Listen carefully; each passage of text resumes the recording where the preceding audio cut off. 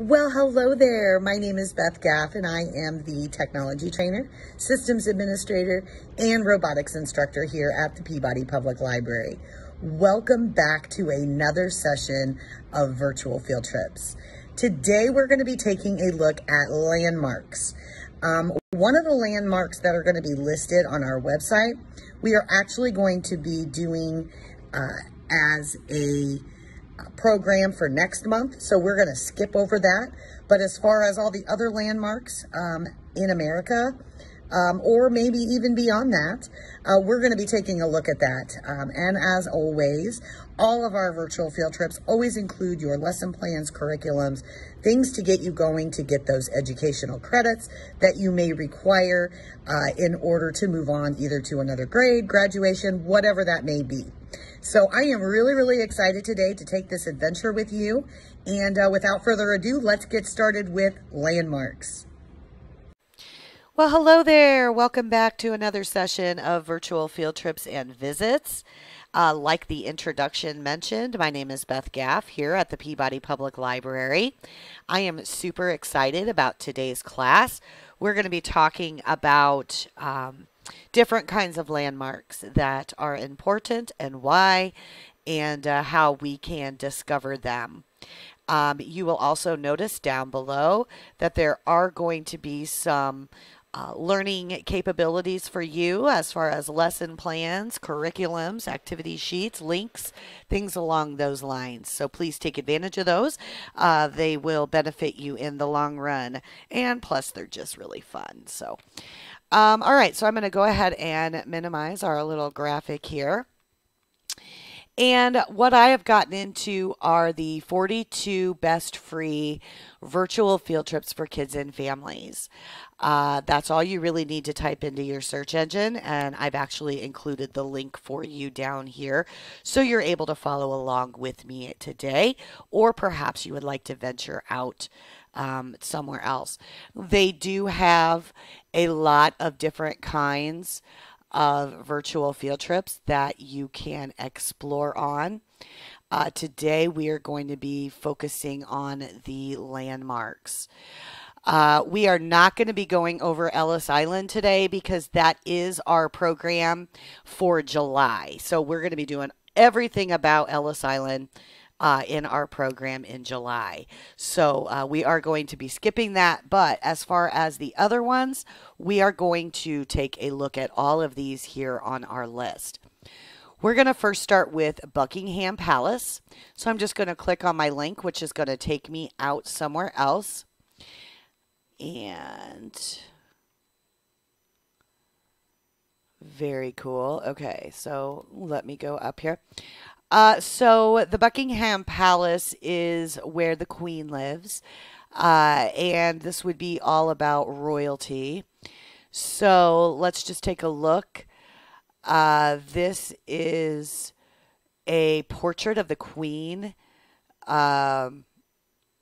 for the Her Majesty coronation. So you could find out more about that. So that's what this is. Being as this is virtual, we are able to move this around. That is pretty cool. So I'll definitely be including this link down below for you so you're able to explore. This is where they sit. These are the chairs of state. This is her throne. And it looks like that's all that's in there. So we're going to go to the grand staircase.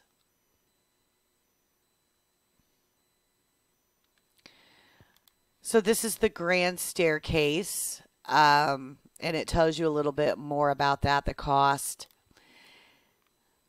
Very awesome. Oh, we have more up here. Okay, so all of these little eyes mean that this is Perseus and Medusa from your Greek heroes, and a decorative scheme. So you can kind of look, it's almost like an art museum here. So, and that takes us back up. Very awesome. And our last is the white drawing room. And this would take you into different sections of that. So I'm not going to go over every single item here, but I'm just showing you how they are clickable. And you'll be able to do your own research and follow along with those. So that is pretty cool. So this also gives you some insight about Buckingham Palace and some of the things that it offers you. There is a lot of information on this website, so you're definitely going to want, and I'm just going through it quickly because we have a lot to cover today, but you're definitely going to want to go through this and watch some of these videos, look at some of these links, maybe even go into some of the items that are up top here. And this tells you about the royal family. So, this would be considered a landmark, which is Buckingham Palace. So, let's move on to, okay, so in Buckingham Palace, you can go room to room and see all the amazing historical objects in the palace. So, we did a lot of that already, but you can go in there and elaborate even more if you would like. Washington, D.C. is next. We can pick and choose from more than 24 landmarks, which include the nation's capital, the White House, the Supreme Court, even the zoo. It tells you about who gives you those tours. And there's videos, quizzes, reader polls, and interactive maps. So let's take a look at that. All right, so this takes you into an introduction of the great tours, how it became. So there's different lectures in here. This would be great for educational purposes in all of the different items that the Washington, D.C. has to offer. Let's see what some of these great tours are. And I'm not sure how long this video is, but let's take a look at it. Hello. I'm Richard Curran, Distinguished Scholar and Ambassador at Large at the Smithsonian Institution, coming to you courtesy of the Great Courses. Every spring, millions of students and teachers from all over the United States come to the nation's capital on school trips. They come to experience firsthand the monuments, memorials, museums, and other sites that help commemorate and define the American experience. I made that trip with my school more than 50 years ago. It had a profound influence on my life. It's why I later joined the Smithsonian and have worked there for my whole career. Now this year, that annual right for students and teachers, and indeed millions of others from across the country and around the world, has been foreclosed because of the global coronavirus pandemic. Though visits to Washington, D.C. have been canceled, our nation's capital, as a place, a symbol, a living textbook of our American experience, is still here and will certainly endure. Even during challenging times, maybe even especially in such times, it's important to remember and embrace who we are, what we believe in, and what makes us Americans. Our nation's capital helps us do just that. So while you can't come to Washington, the Smithsonian has joined with the Great Courses to bring Washington to you. And thanks to the generosity of the Great Courses, we're doing it for free. The Great Tours, Washington, D.C., includes 24 online and freely accessible audiovisual lecture tours of the sights and sounds of Washington. Each one's about a half an hour long and includes site visits and ample illustrations. Now, I'll be your tour guide as we visit the U.S. Capitol building, the White House and the Supreme Court, Arlington Cemetery, the Lincoln Memorial, the Washington Monument, the Smithsonian Museums, and more. You'll visit the National Zoo to see the pandas, and you'll visit Mount Vernon to see how George Washington envisioned the then new nation. You'll learn about how the struggle for civil rights, women's suffrage, and other movements were expressed in marches, demonstrations, and events. You'll learn about the core documents of freedom at the National Archives and about the work of our Library of Congress. You'll see how the city's residents and visitors typically spend their leisure time in our parks, at our restaurants, our stadiums, and our great performing arts venues like the Kennedy Center. You'll visit the National Cathedral and other religious institutions that express our diverse beliefs and our core values. And along the way, we'll talk to some of the key figures in the making of the contemporary nation's capital, from Colin Powell to chef and humanitarian Jose Andres, from master cellist Yo-Yo Ma to the Secretary of the Smithsonian Lonnie Bunch, and many others. So enjoy your virtual visit to Washington, D.C. And at this time of great challenge and isolation, take heart in the fact that you too are part of a larger nation and connected to its history and to its future, as exemplified by its capital city. Thank you, be safe, and take care. All right, well, that was a pretty cool little introduction of the different kinds of tours you can take. And it looks like that's what all of these are here on the side. So definitely feel free to get in here and take your own. They have a Holocaust museum. Take your own tour. It looks like there's 24. We just did the introduction. Yeah, so it looks like there's 24 different tours that you can take that all involve Washington, D.C. So that is pretty amazing. And, of course, you can go into other categories, other videos, features, things along those lines. So, all right, let's go back. And we're now going to take a look at Mount Rushmore. This is a virtual tour that is created with 3D scans of the mountains. So let's check that out. Wow. That is pretty cool. So this is showing us what it's actually, okay, cool. So we can move these around. What is this? Okay, so then we can go to the observation deck. This is pretty amazing. Very, very, okay, and there is our primary stuff here. So this gets you a little closer. Wow, that's super close. We're like right up in his nose there. Let's get out of that. Wow, look at that view. That is just amazing.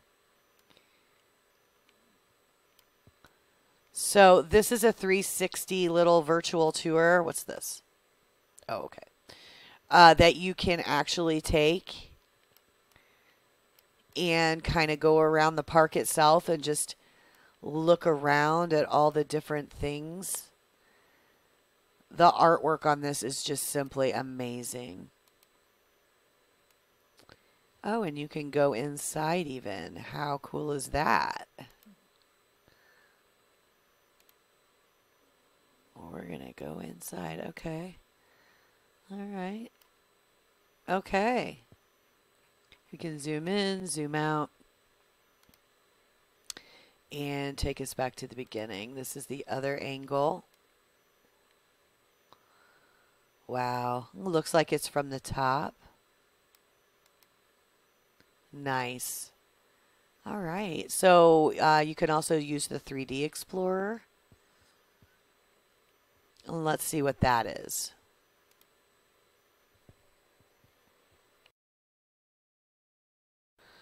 So it looks like it's just loading a 3D model for us. Oh, wow. That is neat. Okay, you double click, that gets you inside.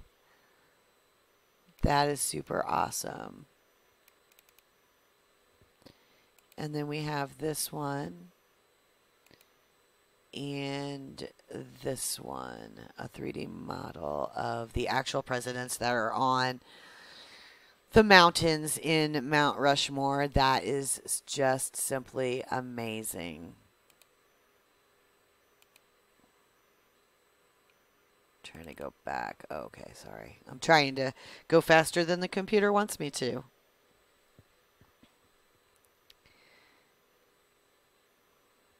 So, there you have it. Let's see. We got a video. Let's see what this video consists of. Let's take a look at the video. In May of 2010, the National Park Service collaborated with SCI-Arc and the Centre for Digital Documentation and Visualization, based in Scotland, to laser scan the entire Mount Rushmore sculpture in order to create the most accurate model to date. The documentation team also consisted of local engineering experts from ReSpec and WIS Associates, who were already familiar with intricacies of the mountain. The documentation team spent 2 weeks laser scanning and photographically documenting the site so that no part of the sculpture would be missed. The scanning of the faces of the presidents, in particular, presented a unique challenge. Because of the protruding features of the presidents' faces, the team would have to scan around them from many different angles, while making sure that the scanner was set up at an optimum distance from the rock surface. In order to get all around Jefferson's nose, to get all the details of Roosevelt's mustache, the only solution was to rappel the scanner down the face of the sculpture. To ensure the stability of the scanner, a special tripod rig was designed by the team, engineered by Hermanson Egg Engineering, and manufactured locally in Rapid City, South Dakota. It was a difficult and dangerous task, but the Mount Rushmore rope access team skillfully climbed down the face of the sculpture with the laser scanner and special tripod rig in order to capture the necessary scans. By the end of those 2 weeks, over 200 laser scans were performed, collecting about 3.5 billion data points that would make up the complete point cloud model of the sculpture and park grounds. Along with the laser scan data, the team also collected detailed photographic documentation which was overlain on the bare point cloud and created a finished, lifelike model of the mountain. Once complete, the SCI-Arc team began to work with the park in order to utilize the 3D model for their preservation and educational needs. With this complete digital model, the Mount Rushmore park staff now has a very precise way to map the contours of the mountain and all the cracks in the stone that they must monitor on the faces of the presidents. Beyond aiding with preservation, the data is also providing a new way for the National Park Service to educate the public about the Mount Rushmore National Memorial through virtual tours, photographs, drawings, and other educational content. To find out more about this project, you can visit the Mount Rushmore page and explore all the multimedia and lesson plans for K-12 that can be downloaded and used in geometry, art, and social studies classrooms across the country.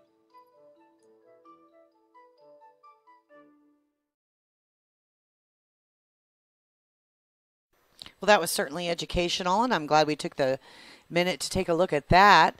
Let's see. They also have guided tours, more in-depth items. Let's see what this is. My name is Lane Quartermeyer. I'm Assistant Chief of Interpretation here at Mount Rushmore National Memorial. I've been here for 21 years now. I am also in charge of the preservation of Mount Rushmore and the rope access team. The three things that we're going to look at today as we look at the sculpture closely, one of them is the tool marks left behind within the carving process. Detailed from the beginning of the carving to the end, you'll be able to see the remnants within the tool marks left behind of the carving era. The second thing we're going to look at today is where we monitor the sculpture today and why. We'll look at some of the rock blocks within the sculpture and what we do to keep track of them. The third is that we're going to look at the unfinished places on Mount Rushmore, the locations where the workers and Borgum could have done more, and potentially the reason why they didn't. All right, so there's more things that you can actually go in, venture around, and see what is going to work for you. So we are going to now go back to the website here, and we're going to take a look at Mount Vernon. You can take a look inside of George Washington's home the same way you would clicking through the Street View or the Google Map. So let's take a look at what that is.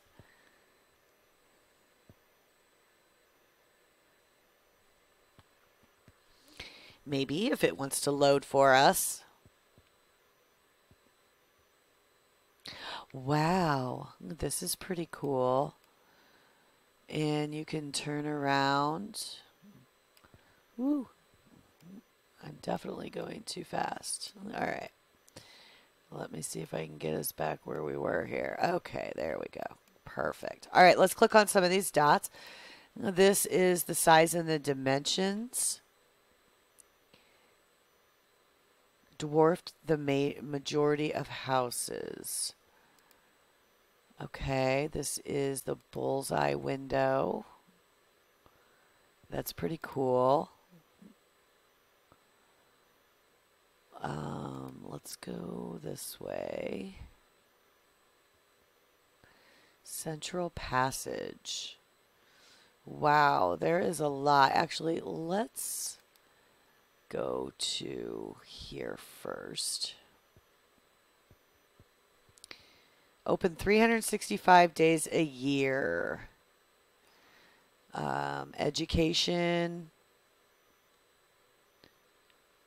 Plan your visit, the estate. So this is all about the plantation of where, George Washington. So if you wanted to buy tickets to go here, let's say you want to go this Saturday, 2 passes.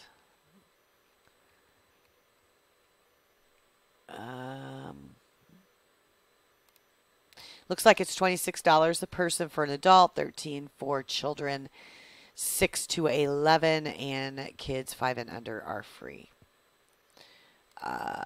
So there is a lot to explore in this house. So let me close this one. This is pretty neat. The original door is still there. This is the original front door of the house. You can go to the east area.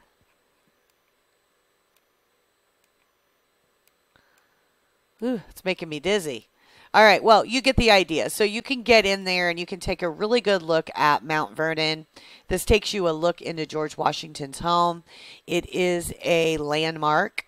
So let me go back. There we go. It is a landmark. So you're definitely going to want to spend some time actually being in here. I kind of want to go back. Let me close that and this. And I kind of want to just go back into the beginning of this. Where, okay, so this is the George Washington virtual tour. So there you have it. So this takes us all the way around the actual grounds. So you can actually take a look at all of these different buildings that you would be able to see in person and their significance. Okay. The next one we're going to do is the Plymouth Plantation. We can take a tour of the site of the very first Thanksgiving and learn some history behind the event itself. Wow. Okay. So this talks about all of the different... This is a 17-minute video. So this gives you some insight in the history. Let's take a look at the slideshow. Oop. So it's almost like a pilgrim type atmosphere. So you'd be able to explore and live as they did back in the day.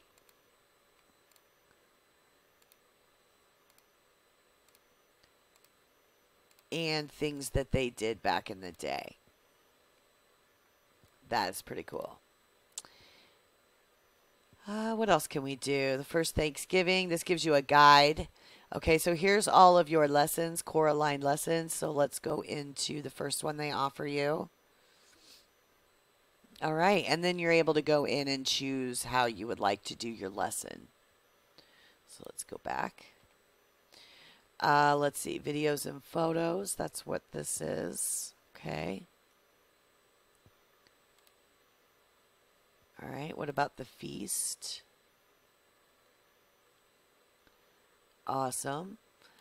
They have historical letters. Letter from a pilgrim, the message from the Mayflower. That's nice. Pretty cool stuff there. So there's a lot to investigate when it comes to Thanksgiving, the history of and why we celebrate it. So that's all in here. You have all your core curriculums. So definitely have fun with this. This was from Scholastic. All right, last but never least, we're going to take a look at the White House.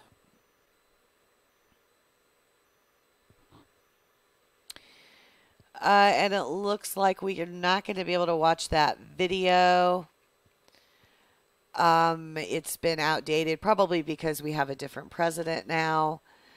But quite honestly, even though there's not a link to that, Washington, D.C. is going to have a lot of that information for you as far as the White House goes.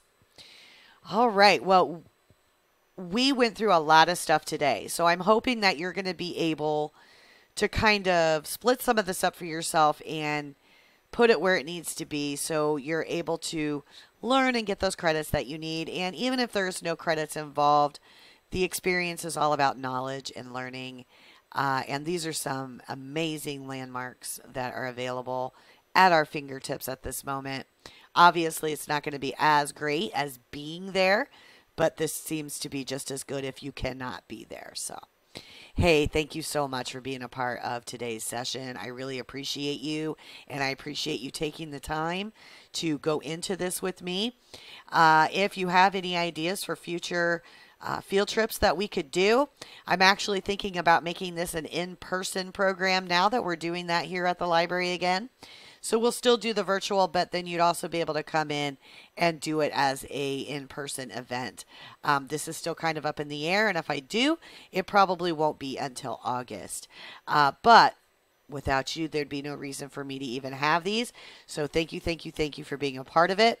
I want to thank Google, Screenomatic, our 42 Best Free Virtual Field Trips website, Google, and everything else that might be included that made us be able to have this today. So thank you so much. Have an outstanding day and have fun looking at those landmarks, because they really are truly some major history that can be learned there.